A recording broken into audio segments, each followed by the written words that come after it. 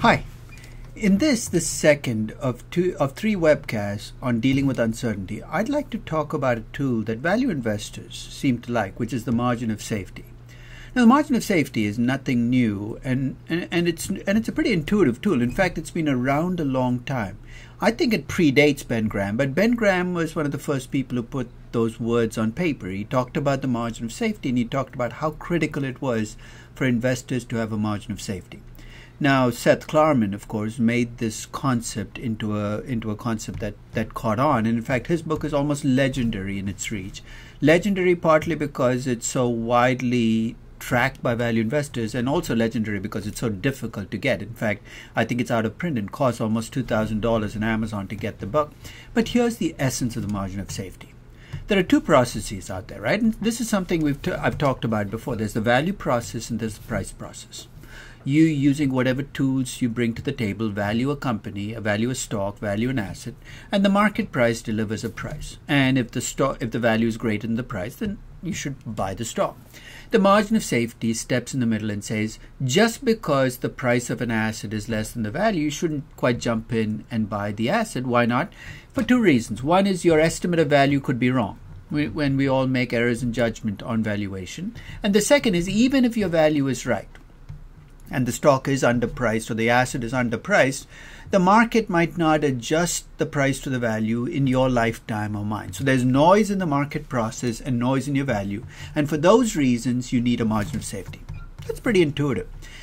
The question of how you come up with value, though, can vary across investments. And I'll come back and talk about that because I think, when people talk about the margin of safety, what they use as value can vary. Some people use an intrinsic value model. It could be a discounted cash flow model, a dividend discount model. It could be accounting value. A lot of people, when they talk about value of an asset, talk about book value or liquidation value or tangible book value. Or you could even price the asset, where you use a multiple and comparables and tell me that's the right price for the asset as opposed to what's actually out there. But I think the essence in all of these approaches, you're looking for a gap between the value and the price, which makes you comfortable investing in the stock. Fair enough. So let's think about why we have a margin of safety. We have a margin of safety because we can be wrong on estimating value, and we can have a margin of safety because even if your value estimates are right, the market price might not move to the value. What do you gain from doing it? Well, you're less likely to make those mistakes when you buy something that you think is undervalued and it turns out to be overvalued. And we'll come back and talk about whether there's something you lose in the process, but that's the primary benefit. And the other benefit that's offered by people who promote margin of safety is that's less likely to have a catastrophic drop in your price if in fact the value is high enough that it acts as a kind of floor on how much the price can drop. Those are the benefits, and I am willing to buy into them. In fact, I can understand the intuition, I can understand the allure, but there are lots of misconceptions about margin of safety that trouble me. Here's the first one. When you think about margin of safety, we act as if there's one number out there, 15% that we all agree on, but it actually varies across investors. It varies depending on the value approach, as I said, that you use. It could be intrinsic value, it could be asset-based value, it could even be pricing. It varies in magnitude. I've run into value investors who claim to use a margin of safety of 10%, 30%. I've even run into a couple that use a 50% margin of safety. I have no idea how they find anything to be cheap, but they claim to use a 50% margin of safety. I've run into some value investors who actually vary it across investments, with riskier investments having a bigger margin of safety and safer investments having a smaller margin of safety, whereas others say that's not discipline. You have to have the same margin of safety. So even among those people who use margin of safety, there are differences, and here are the misconceptions that I think drive the margin of safety that I think we need to be cautious about. The first is that using a higher margin of safety is costless. I've heard value investors say, what's wrong with being conservative? And what's wrong with being more conservative rather than less conservative? Why not just push up the margin of safety and use a really big margin of safety? Sounds alluring, right? Sounds like something you would do.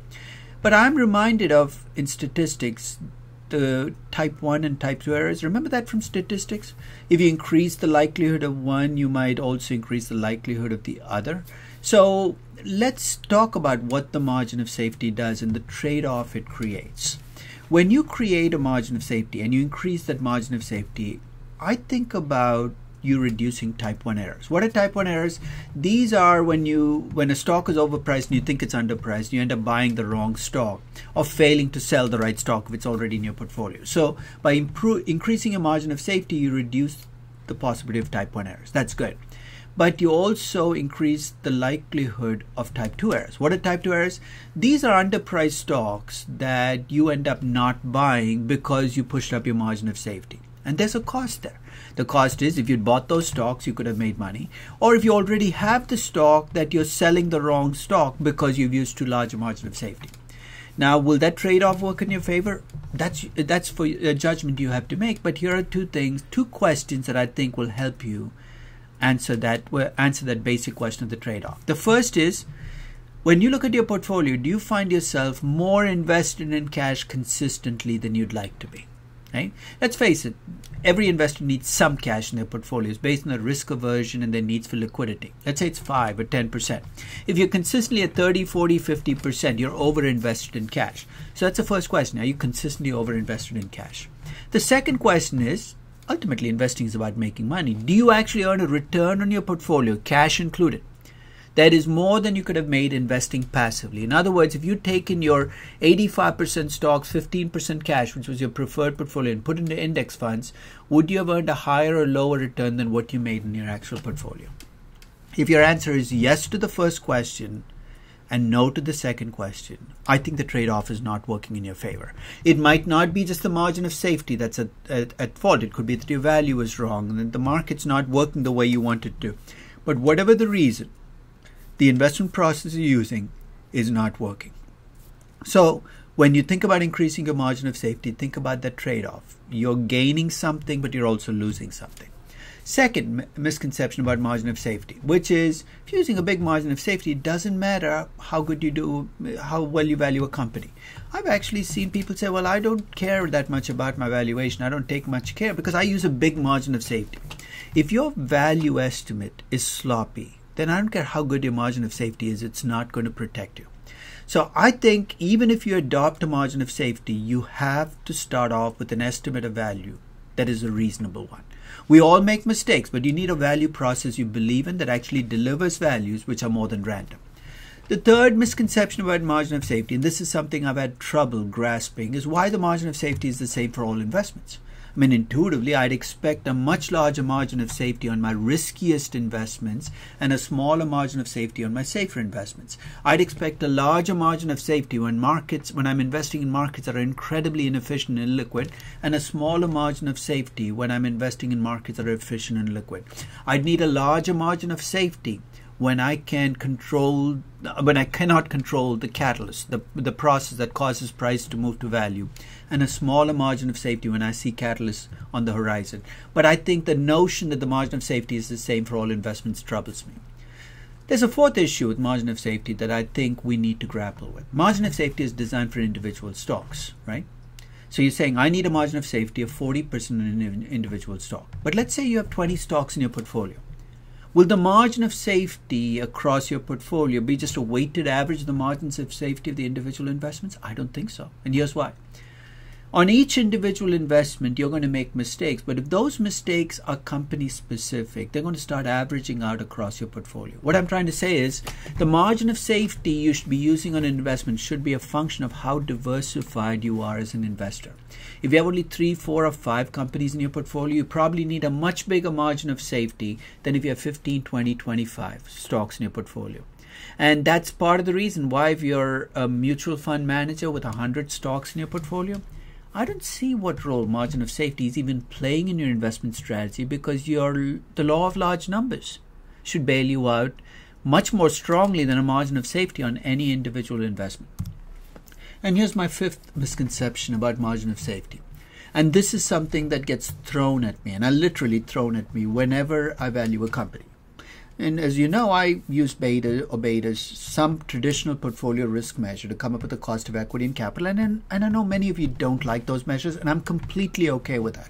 In fact, I am willing, and I've done this in my valuation class, to come up with 10 different alternatives to betas, all of which will do the work that betas did and perhaps not create the hotspots that betas do. But once in a while, I will run into a value investor who says, well, I don't use beta. in my valuation, I use margin of safety. And what that tells me is the person has absolutely no idea what he or she is talking about. Because to use margin of safety, you need an estimate of value, right? To get to a value, you need a risk estimate. So margin of safety is not a substitute for beta measures or risk measures in valuation. It's an add-on. It's a secondary. It's an additional risk measure you're bringing in. No problem if you're bringing in the risk measure, but don't tell me that this is the way you adjust for risk in evaluation, because it happens after the valuation is done. So if you want to use margin of safety, then I think you have to make this judgment for yourself, and it starts with you looking at your own portfolio size. If you have a small portfolio, you're a much better candidate for margin of safety than if you have a big portfolio. It depends on what kind of investment philosophy you bring to the table. Some investment philosophies which require concentrated portfolios might require a much larger margin of safety than investment philosophies that are less concentrated. Investment philosophies where the price adjustment to value will happen over long periods might need a much larger margin of safety than where there's a trigger to cause the correction to happen.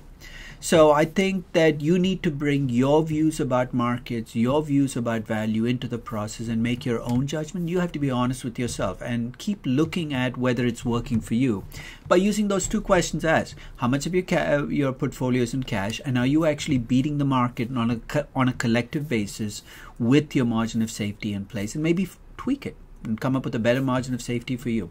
The second is, I think if you want to use margin of safety, you have to start off with a value process that is a sound one. It doesn't have to be a discounted cash flow valuation. It could be an accounting-based valuation, but you need to spend some time and resource and energy kind of coming up with that process. And third, I think you have to be flexible. You can't have one margin of safety that you apply across time periods, across companies. I think you need to adjust your margin of safety to reflect the market you're in and the companies you're investing in, and let it vary across companies. So here are the determinants, I think, of what your margin of safety should be for an individual company. The first is the more uncertain you feel about value, the greater your margin of safety. That's a given. But I think the caveat would be if you're a diversified investor, you care less, so you can afford to have a much lower margin of safety. The second is you've got to look at the source of the uncertainty. If the bulk of the uncertainty you feel in a company is company specific, then your margins of safety can actually be lower, especially if you're diversified, because that risk is going to average out. So if you look at my Valiant and Volkswagen valuations, you'll notice that my margin of safety is actually fairly small, because in my larger portfolio, I'm willing to take the law of large numbers working in my favor. Market efficiency, the more efficient you believe markets are in correcting their mistakes, the smaller your margin of safety might be. So this might be a reflection of how little you trust markets or how much you trust them. And finally, the greater the likelihood of price catalysts causing the change, and if you can be the catalyst, even better, the smaller the margin of safety can be. So as an activist investor who can sometimes be your own catalyst, you might settle for a smaller margin of safety than an investor who's not an activist investor, who has to wait for something to happen, for the price correction to happen. So that's pretty much what I wanted to say about margin of safety. I'm glad you were able to hang in there with me, and I wish you the very best.